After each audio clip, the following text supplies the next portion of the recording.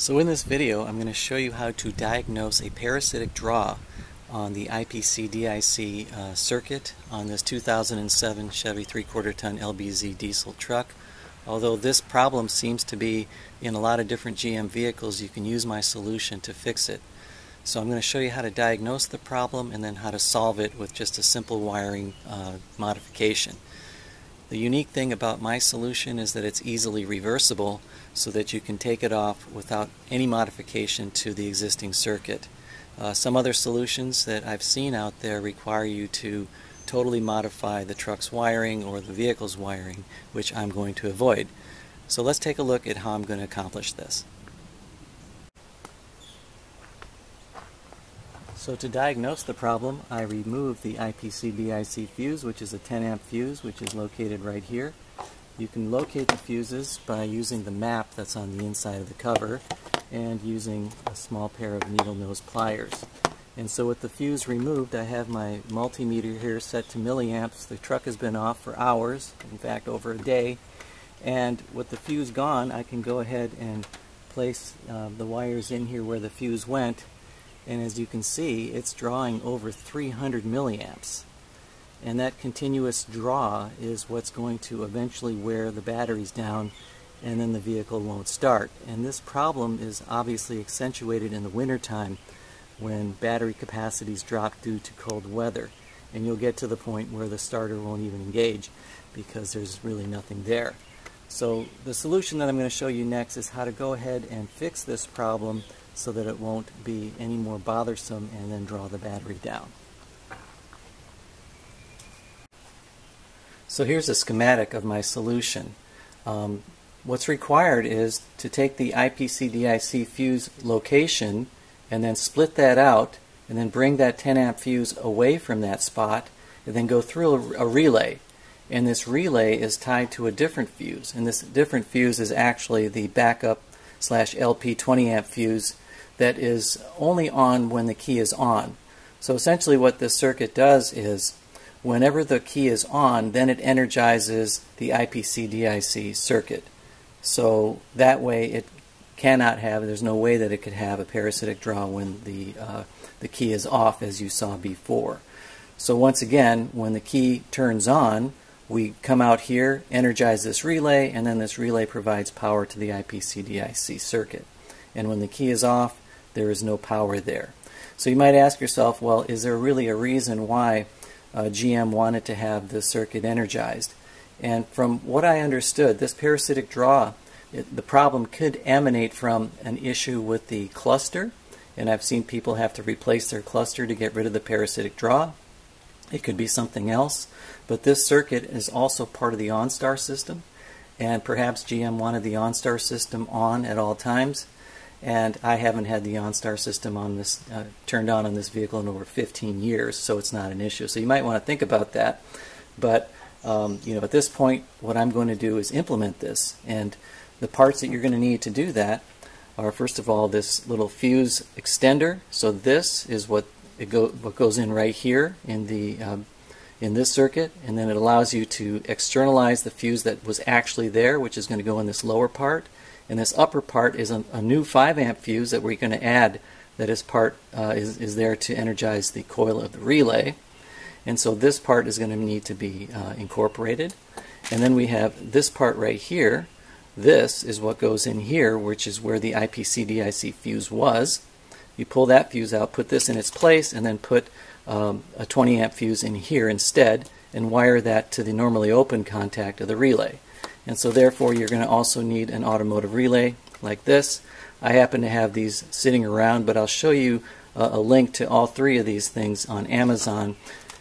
When you get the kit for the fuse extender, this one right here, it comes in a pack of, I believe, 4. It comes with a bunch of fuses, including a 5 amp fuse, which is what you're going to need right there.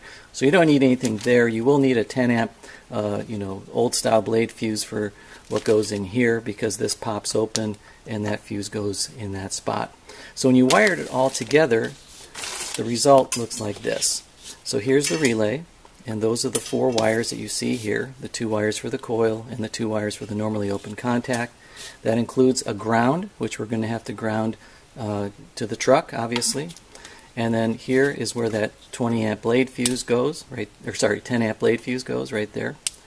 And then this is what goes in the IPC DIC slot. And then of course on the other end of this thing, if I can find it, there it is right there. Here is the 5 amp fuse that is necessary for the coil of the relay here. And this 20 amp fuse will go right here, which is currently right now in the truck. So I'm going to pull that, put it there. So as far as the truck is concerned, there's nothing changing as far as the wiring of the truck. That's the key point of this. In a matter of 30 seconds, I can take this circuit off and put it back to the way it was. And that's the important part of this solution, is that it's easily revertible, whereas other solutions are more intrusive and permanent. With this solution right here, you can easily remove it and you're back to where you were. If you're worried about modifying or changing the OEM specs of your truck. So this is the completed circuit using the components that I showed you and the schematic right here. And so it's going to take a little bit of wiring, obviously. You're going to probably have to know how to put a couple connectors on wires. I hope you know how to do that. Other than that, there's a splice here and a splice here, and just following this diagram will get you to where you need to be. And so now let's go ahead and implement this in the truck and see how it works. So now we're ready to implement the change. We're going to open up the fuse container, put that aside. One of the first things I'd like to do is go ahead and put the ground wire in. And the ground wire goes right here. There's a ground that goes from the hood to the main chassis, and there's a 10mm nut there. I'm going to remove that. Zip that off. Alright, with the 10mm nut removed, I'm just going to go ahead and place the ground onto that spot. We're going to put that back real quick here.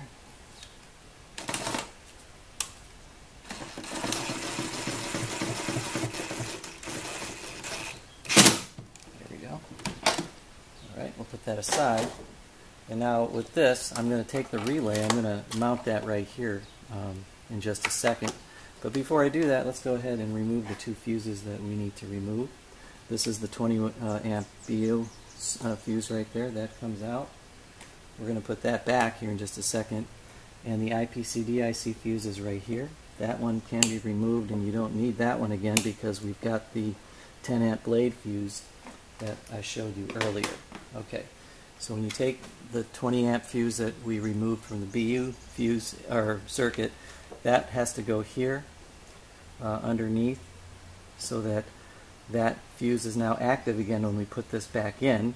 And this 5 amp fuse, of course, is what powers the relay.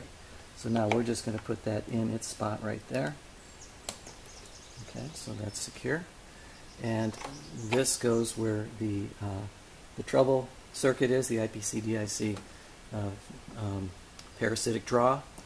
And now in here, of course, is the 10 amp fuse that we replaced here. So that's now here. So all the fuses are the same. With this aside, that's all you have to do. This circuit here is secure, and now I'm just going to go ahead and use my drill driver to put a shallow screw here that is going to go into the plastic to hold the relay. So I'm just going to put that in. There we go. Okay, the relay is now secure.